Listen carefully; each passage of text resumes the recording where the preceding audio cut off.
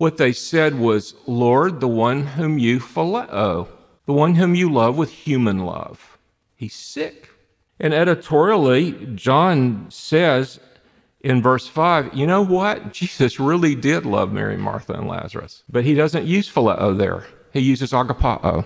So what Mary and Martha were saying was, Lord, we know you love our brother with a human love, so we know you're going to do what human love expects and what human love expresses, and we're just waiting for you to do that. John says he really did love them, but he loved them with a divine love, and that's different. He's going to love them like God loves them, not like we love people.